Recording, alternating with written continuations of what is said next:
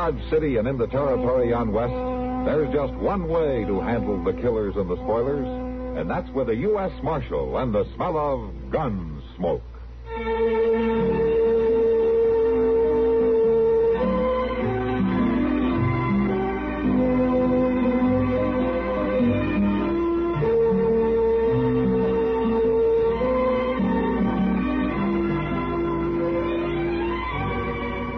Gunsmoke, starring William Conrad, the story of the violence that moved west with young America, and the story of a man who moved with it. I'm that man, Matt Dillon, United States Marshal. The first man they look for and the last they want to meet. It's a chancy job, and it makes a man watchful and a little lonely.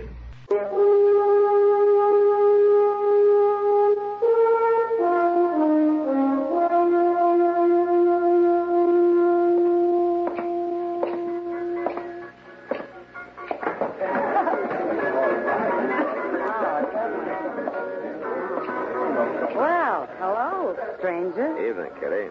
Where you been? You usually poke your face in here more often than this to scare my customers. Oh, you complaining? No. It usually coaxes him into buying another drink.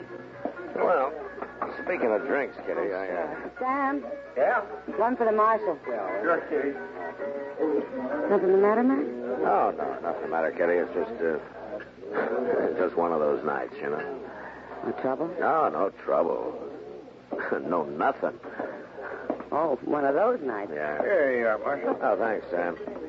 You know, sometimes, Kitty, I think if I have to play one more game of checkers with Doc. Oh, so that's where you've been. Sometimes you find yourself listening to the silence. Maybe you shouldn't have complained. No, why? Here comes something. Chester with Tom Carroll, and he's probably looking for you. Home, Miss Kitty. Mr. Dillon, Tom Cobb here just in the office. I didn't know if I ought to bother you about it or not. Well, I see you made a decision, Chester. Never mind. Yes, sir. Well, anyways, why don't you just tell him what you seen, Tom? Well, Marshal, I don't really know what it was, but, well, it was down there in the willows, thrashing around like maybe it was some kind of an animal or something. Well, I got to thinking maybe it was an engine or a road agent or something. Now, wait a minute, Tom. Where was this? Well, down by the river, right under the bank. And what exactly did you see? Now, it was too dark to see, really, but I could hear it thrashing around, making a kind of a moaning sound. The way them willows was bending and waving around, I knew it must be pretty big. Well, why didn't you go in and look? Now, how'd we know what it might be? It was dark. We? Well, me and a young lady, we just left there quick, Oh, Mark. I see. Now, just where was this, Tom? Well, out by the point, just west of town, Mark. Yeah, I've heard about the buggies being parked out there. Tom, you sure that this wasn't your imagination? Oh, no. No, sir. There was something there. I know that. An animal, maybe, or engine. That's why I thought I ought to come and tell you. Are you sure it wasn't some friends of yours playing a trick on you and your young lady? No, ma'am. They'd have showed themselves. I know. I think you ought to go look, Marshal. All right, Tom. Chester, go get a lantern, will you? Yes, sir. Come on, Tom. I suppose it sounds kind of silly. Well, Mark, you were starved for excitement. Yeah. Some excitement, huh? You know what it sounds like to me? No, what? I think you're going on a snipe hunt.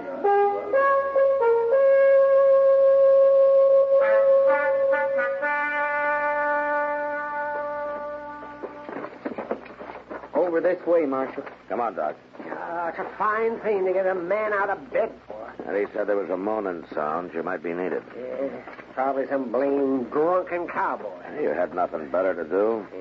What about sleeping? It's near midnight. You're always complaining about not being able to sleep anyway, Doc. Right down there, Marshal.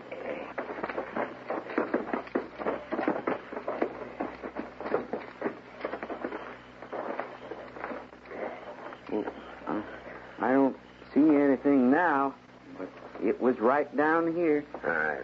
Chester, bring a lantern, huh? Yes, sir. Where we're going to get wet feet. Man can catch you to death on a night like this. Over here, Chester.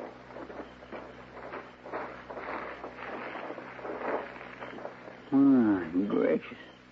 You find something, Matt? Yeah, something for you, Doc. Come over here. Oh, my God, Mr. Dillon. You recognize him? Yeah. It's old Tug Marsh, that trapper who went through here with his partner last fall. Did you hold that lantern a little bit higher there, Chester? Sure now. That's better.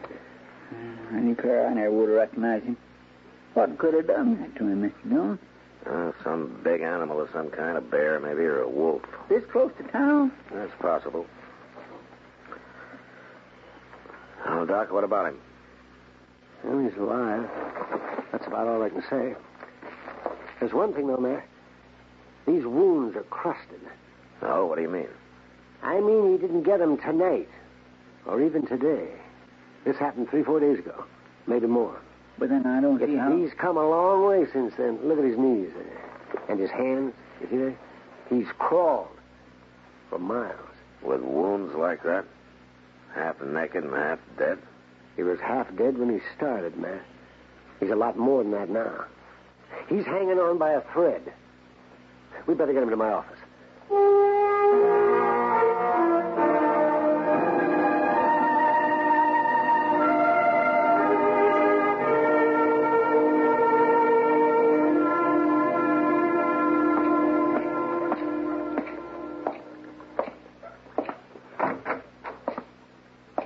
Morning, Matt. Morning, Doc. How's the patient? Well, I don't know how, but he's alive. And not just alive, but kicking, too. Oh? Hey, Doc, I'm hungry.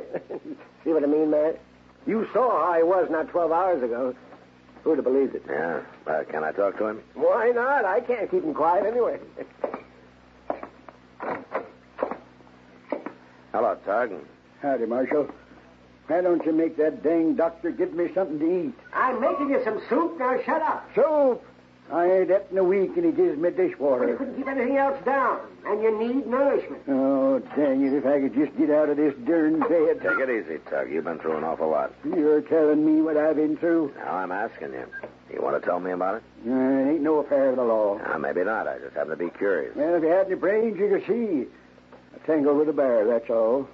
When was this and where? Oh, maybe 6-7 days down the nations, out toward the Cimarron. Here you go. Now you eat this, Tug.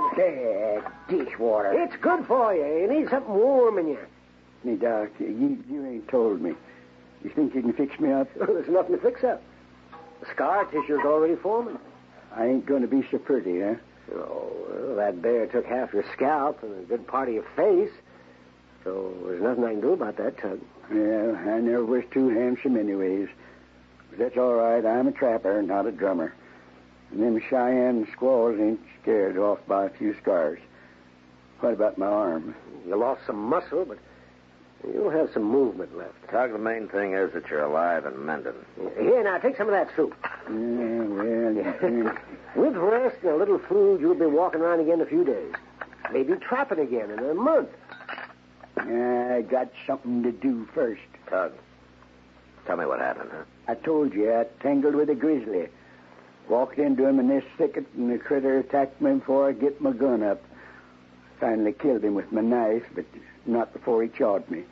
What about your partner, Billy Adams? Yeah, he couldn't wait. Couldn't wait? Yeah, found me near dead. Done what he could, but wasn't much. We both figured I was a goner. And there's hostiles around, Comanches. He's nervous, I guess, sitting beaver alone with a dying man on his hands. Only I wouldn't die for him so as he could bury me and have it done with. You mean he left you? Next morning. He took everything. Didn't even leave me a knife to slip between my ribs. Now, you wouldn't do that to an animal, now, would you, Marshal? Just leave him to die alone in the wilderness? You'd slit his throat for him at least. But Billy wouldn't do that for me. And that's when I decided. What? That I wouldn't die. That I'd come after him. I'd live to find him. So I started crawling. 5 days on my hands and knees without food or water. And when I find him, I'm going to kill him. But not fast. No. Slow. Real slow. Well, I can't say I blame you much, Tug. But there is one thing I'm thankful for. What's that? Billy Adams isn't in Dodge. I'd hate to have to arrest you for murder. Then as long as I'm here, you better see he stays away.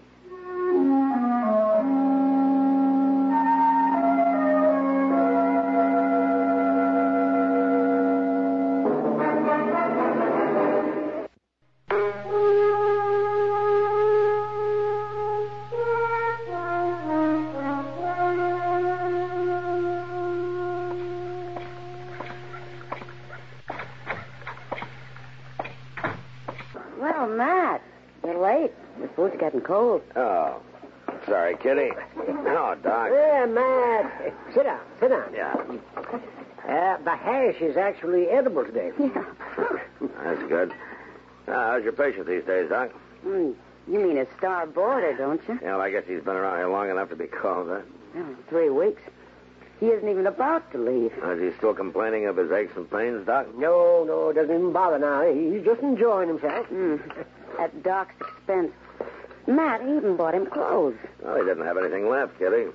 I've seen him walking around town a couple of times, Doc. He seems almost back to normal. Well, yes. Well, considering everything, though, it has been a miraculous recovery. You know, I'm kind of surprised he doesn't want to be getting on about his business. Well, the truth is, he does.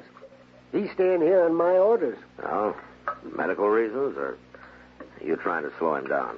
Well, if I can help to keep him out of trouble, why not?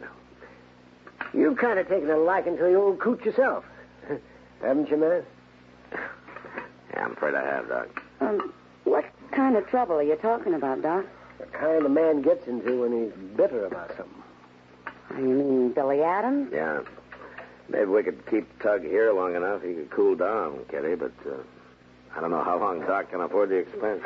Dillon? Mr. Dillon, Yeah, what is it, Chester? you know who just rode into town? He's down at Moss Grimmich's right now. Oh, who?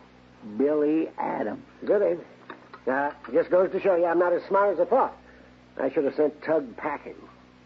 It's Billy Adams who's going to be sent packing, Doc. And right now.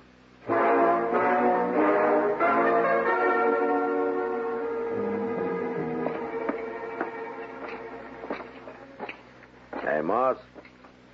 Oh. Hello, Marshal. He's out back, shoeing his horse. Huh. You didn't tell him anything about Tug being here or alive, huh? Wasn't my business to, Marshal. Good.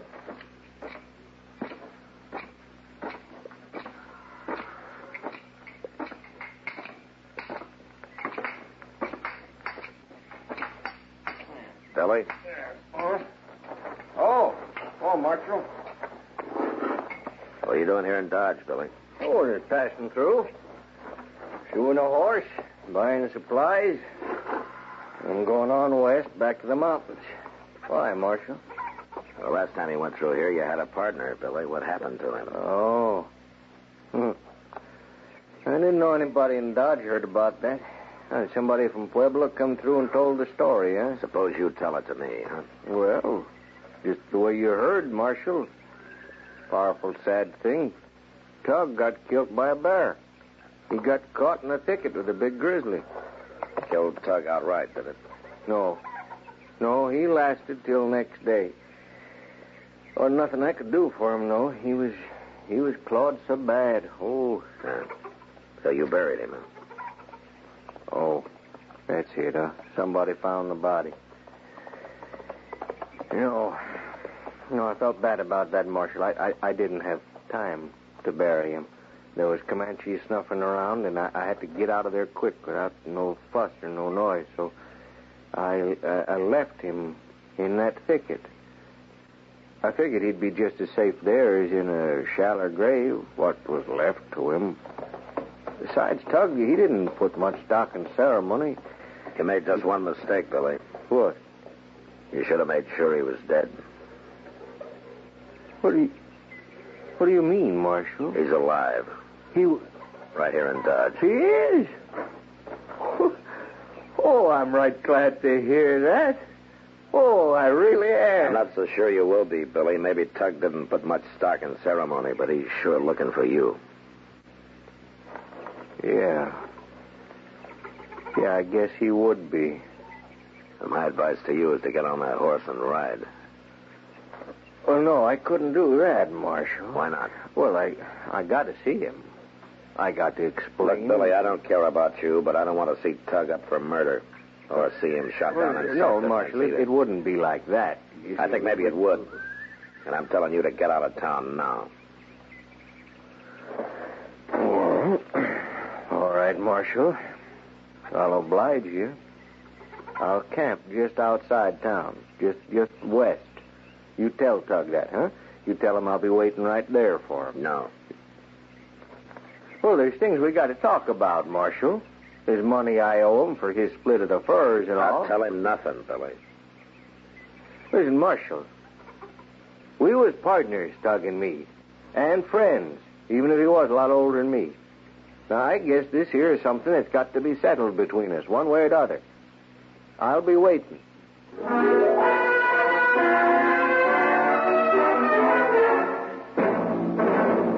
Mr. Dillon! Yeah, Chester.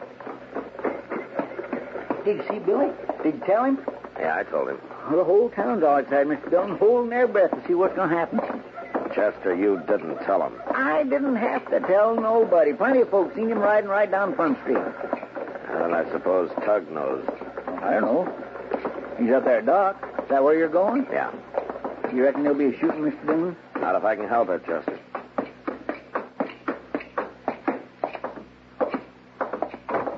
Now, wait a minute. Now, you let go of me. Now, run away. No.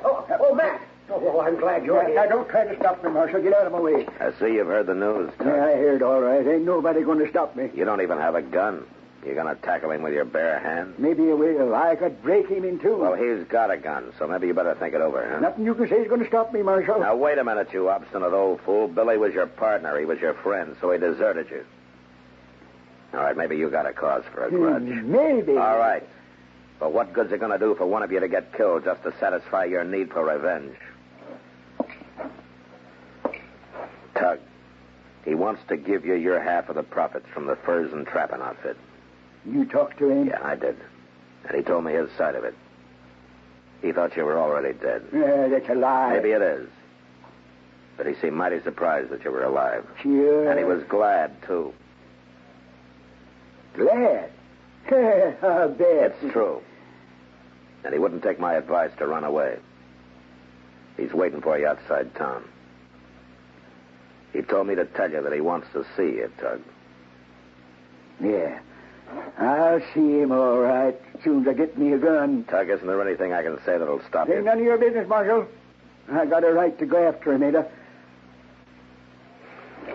Yeah, I guess maybe you have. All right, then. I'm going to find me a gun. Maxwell, what are you going to do? Not much I can do, Doc. They'll tango sooner or later.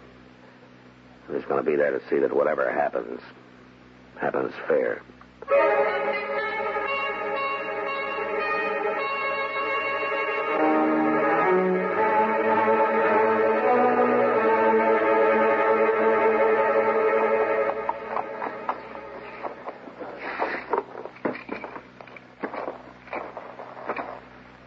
Well, Marsh, what are you doing out here? I came to warn you, Billy. Tug's on his way. Yeah. Well, sit down, have some coffee. Are you cooking? Oh, I might as well. I take it you're going to stay for the show. What are you planning on doing, Billy? Well, you'll see, Marshal. I don't think it's none of your business. Look, Billy, there's still time. Why don't you get on that horse and go? It's going to save an awful lot of trouble for everybody. You don't know Tug real good, do you, Marshal? He'd only get madder if I run. He'd just keep hunting until he found me again. Besides What? that... Well, I guess he's got a right to... He's got a right to hold a hate for me. I done a wrong thing. Leave him like that. Billy, you really didn't think he was dead, did you? No, but I thought it was just a matter of minutes, and there was minutes might have meant I'd be dead, too. I guess it was wrong of me to think of saving my own life. Well, at least that was a human mistake to make. I'm just glad now I didn't go ahead and do what I almost did, what I thought I should have done. What do you mean? Well, you know what you do for any dying animal. Took out my knife. I held it up to his throat. I couldn't bring myself to it, and I'm glad now. Yeah. In a way, me being a coward that way, that saved his life, and I'm glad of that. He done a lot for me, Marshal. He was like a father, Tug. He taught me all I know. How could you go up and leave him, Billy? Maybe I just couldn't stay and see him die. I don't know it. Well, he's out there. What? Where? You sure? Oh. Marshal, him and me living the way we do, we hear things, we see things that town folks miss there. Don't you worry now. It'll come out the way you want. What do you mean? Well, I can't fight him, Marshal. But I'll make it look all right so you won't have to arrest him. Now, wait a minute, Billy. Tug? Come on in. Coffee's hot. Hello, Billy. Biscuits be ready directly, Tug. Now, listen, Tug. Don't worry, Marshal. I didn't even get a gun. I guess I couldn't have used it if I had. Billy, a trapper needs a partner. Good ones is hard to find. You can't expect them to be perfect, not make a mistake or two. Tug. Now, just pour the coffee, Billy. Plenty of time for talk later. Oh, sure, Tug, sure. Won't you have some coffee, Marshal? I don't mind if I do.